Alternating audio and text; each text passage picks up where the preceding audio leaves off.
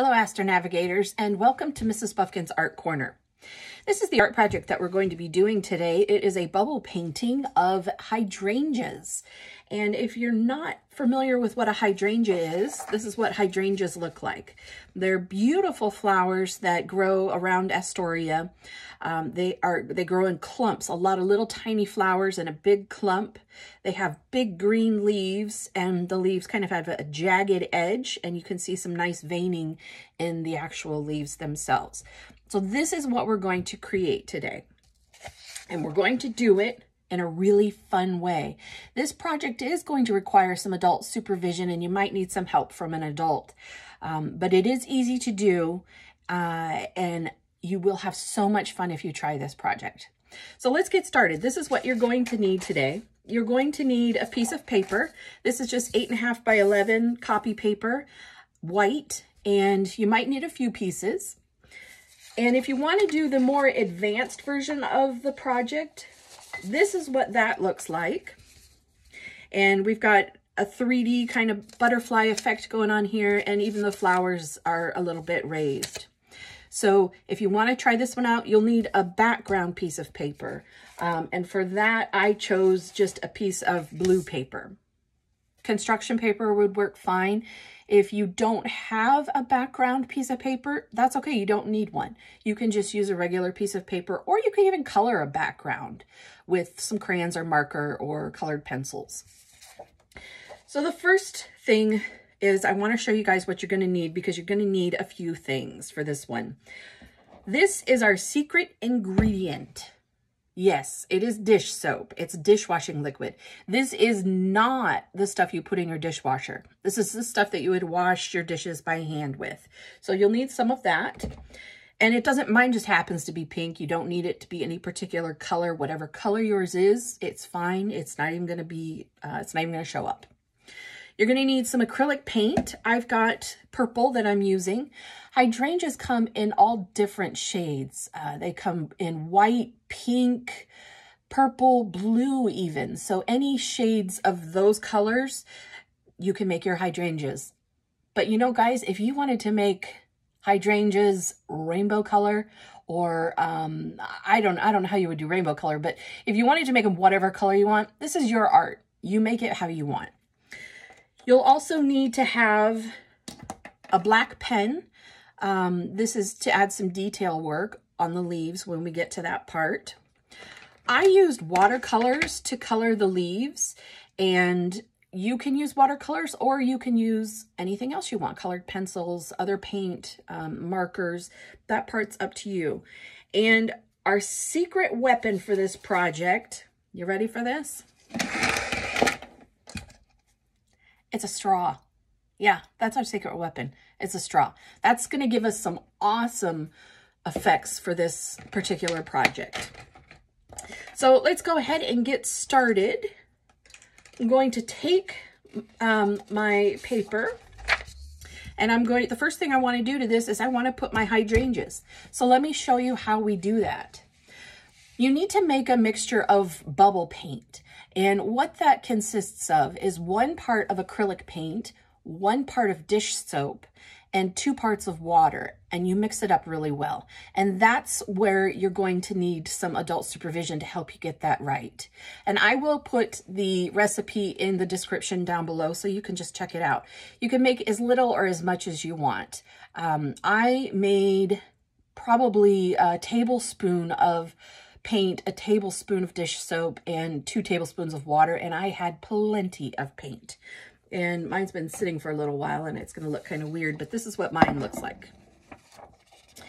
And you're going to put your paint in a bowl, and you want to be careful the size bowl you use. This is just a soup bowl or a cereal bowl that you would have at home. It doesn't have to be any particular kind of bowl, but the size of your bowl matters, because that's how big your hydrangea is going to be. So we have our paint mixed in here, and then we're going to take our straw and we're going to blow bubbles in there. Yeah, we're blowing bubbles. So make sure you have your work surfaces covered, because this does get a little bit messy, and this is paint. So be careful. And this has been sitting a little while, so I'm just going to mix this up a little bit. Actually, this has been sitting quite a while. To get everything stirred up. And you can see my paint and my water. And I'm starting to get a little bit of bubbles.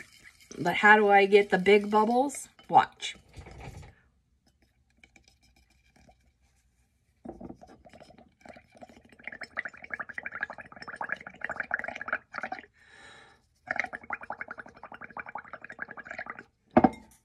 Is that not awesome or what? So then I take my piece of paper while the bubbles are still there. If there's any really big bubbles like this one, you can just get rid of it. And I just gently put my paper down so it touches the bubbles and bring it up. And there I've got some bubbles. So let's put these bubbles up a little bit more.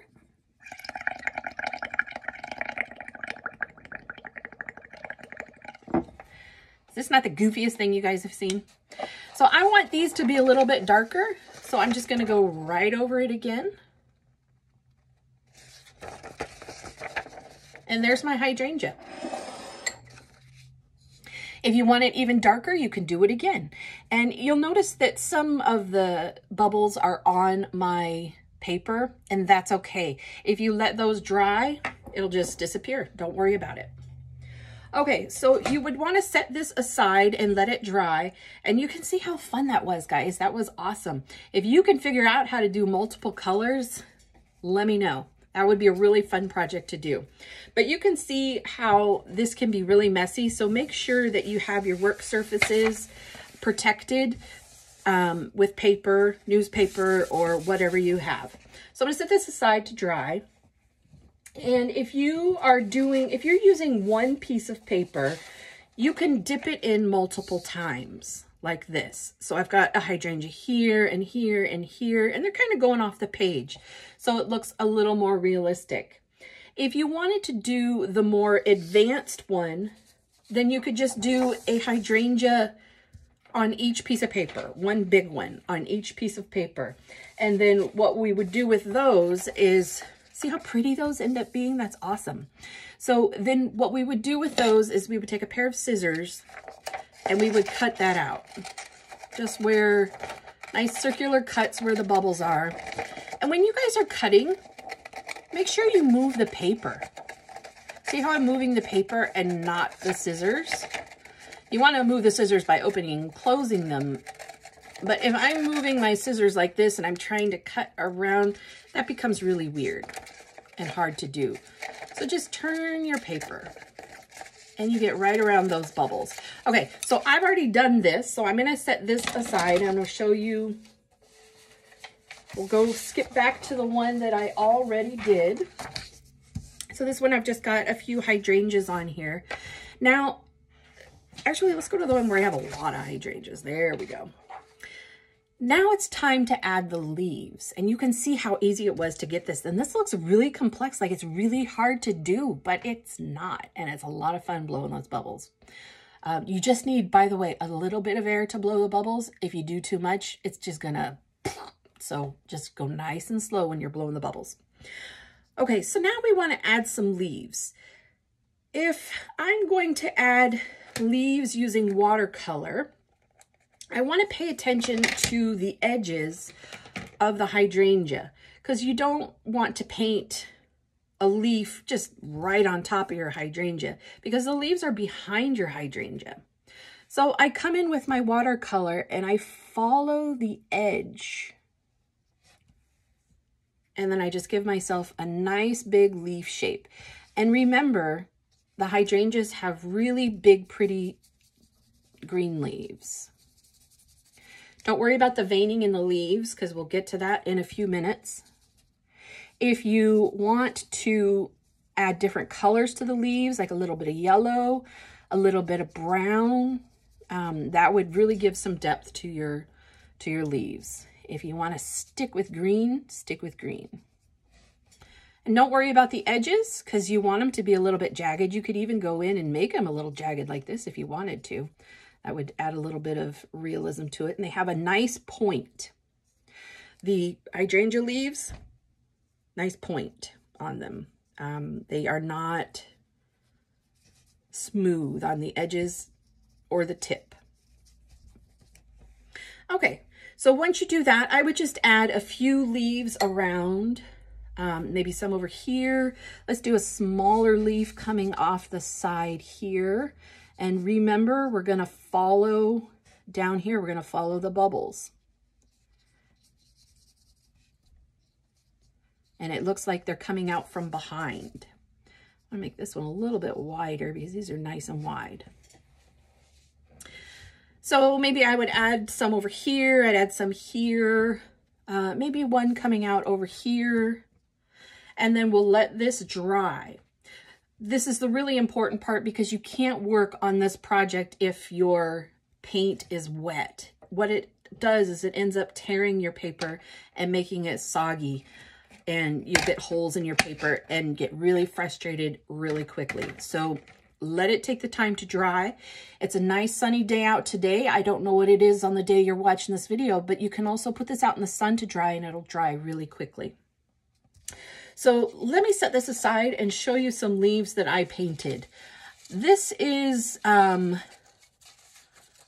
leaf that I painted on paper, and I used a little bit of brown in it to make it look a little bit more realistic. So what I want to do is put the veins in it now. So I use my pen, and I'm going to give myself a curved line right down the center. You could do it straight if you wanted to, but this one is kind of straight. But you can see how just a little bit of a curve makes a difference. And then you're going to come in and just quickly just add some close together veins in there. And that just ends up giving your leaf some character and some depth. It looks much nicer that way. Now, you could do a couple of things to get the jagged edges if you're cutting out your leaves. You can cut them just using, you know, straight up edges like that with your scissors. You could get a pair of specialty scissors. Some people, if you're know someone in your house that does scrapbooking or any other paper projects, sometimes you'll find some fancy scissors like this. This one cuts an edge that makes it look like the paper's torn. So I'm going to do that here just to show you what it would look like. So see how that edge just kind of looks torn? Or you could do it the old-fashioned way, and you can just tear the edge. I think that looks probably the nicest. So that's what I'm going to do the rest of the way here, just being really careful to keep the shape of your leaf. And see how that gives a really natural look to it? Now, for your leaves this way, if you're cutting them out, this is for the more advanced one, because what we're going to do with the more advanced project is we take one of our, and I guess I didn't have one cut out, so I'm going to quickly finish cutting this one out, is we cut out the flowers, and then we'll take the flower with a little bit of a glue stick, and we'll put a little glue in the center only, and then we'll pop it down. And the reason we do it in the center only is because the edges will naturally just kind of stick up on their own, giving it a little bit of a 3D look. And then we'll take our leaf, put a little glue on the leaf, and we'll stick that underneath and glue that down. A little bit of ink on my table there. So this is how you would do the more advanced one. It's really not that much more advanced, and it looks really cool. So give it a try. You might surprise yourself. The complicated part comes with the butterfly. Dun, dun, dun. So with the butterfly, what we would do is make our butterfly and glue it on. But making the butterfly is a little tricky. So let's talk about that. This butterfly, and all butterflies really, are special because they have something called symmetry. What is symmetry, you ask? So if something is symmetrical, and that's kind of a big word, it means that it's the same on both sides. So in this picture, you can see this butterfly has the same design on one side as it has on the other side. So it is symmetrical. This is the letter H. And you can see the letter H is symmetrical because it's the same on this side. You can fold it right in half and it's the same. And you can also fold it lengthwise and it's still symmetrical because it's the same on both sides. So the letter H, capital H, is symmetrical. And that's how you want to make your butterfly. So to do that, you would get a small scrap piece of paper and you would fold that in half because we're making both sides the same. So in order for us to make it easier on ourselves to get both sides the same, we're folding our paper in half. It's kind of a cheat. So we know when we cut out the butterfly shape, it's going to be the same on both sides when we open it. So once you get your piece of paper, we're going to draw the wing of a butterfly. Just one wing. And this shape, you got to kind of work with it. It's basically, I don't know, it's kind of like a sideways thumb almost. So when you're drawing your shape, think of how your butterfly is going to be. And a butterfly usually has a larger part of their wing and then a smaller bit of the wing that comes down, like so. And if you mess it up, that's okay, because you can just keep drawing because this side's not going to be seen. So I think I would want this one a little bit more pointy. So I'm going to make it a little more pointy. And then that's how I would cut it out. So then you take your scissors with the paper folded and you cut it out, holding it nice and tight and cut it out.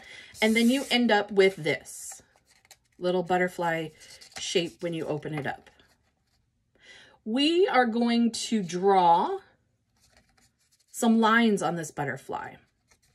And let me put down a piece of scrap paper here because I'm going to use my Sharpie to do this. The first thing I'm going to draw is the body. A little head here and his body parts.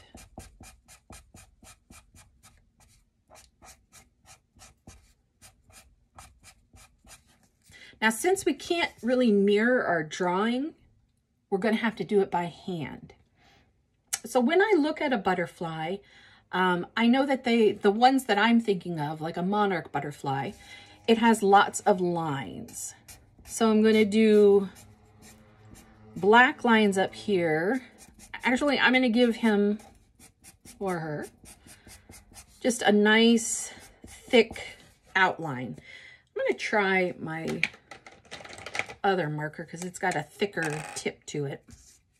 But I want to do the exact same thing on this side. Whatever I do to the one side, even if it's a mess up where, oops, I didn't want that dot there, that's okay. Just put it on the other side too. And then it's not a mess up anymore. So far, it's the same. Now I'm going to segment or break up the two parts. So I'm just going to do that. Just like that. And I'm going to put, let's see, I'm going to look at my original butterfly so I can remember how I did my veining on that. And I'm going to put a line here. And I'm going to do it exactly the same over here, or try to. And now I'm going to add a little bit of veins. And I just want it to be the same on both sides. See how that's the same on both sides? And I'm going to do the same over here. I'm going to put one here, and then I'm going to bring them down. Basically, you're just giving it some stripes. Put 3 here, which means I got to come over here and put 3 here. And that's it for the butterfly. And then you would just go in and color your butterfly however you want. So here's one that I did. And you can see I did different colors on this one. The one on the original, I just did all orange to look like a monarch butterfly. Now, when I go to glue my butterfly on, I want to do it in a special way. Fold your butterfly so that the colored part is on the inside. And then you want to take your glue stick and just put glue right on this edge right here. That's the only part we want to have sticking to our piece of paper, because that's what's going to make the butterfly look like it's flying. And I'm going to put my butterfly right here to a little angle. And then once that's glued down, you can bend his wings up. And there's our butterfly. You could add more leaves if you wanted to, more flowers, whatever you want to add, because again, guys, this is your project. You can change it up and do it how you want. But what a fun project using a straw and making bubbles. Who would have thought? Look how awesome that is. So guys, I hope you enjoyed this project. Watch the video again if you need to, pause it if you need to, ask questions down below and I will get to them and answer them for you if you have any. But enjoy, guys. This is a really great project to do. Have fun.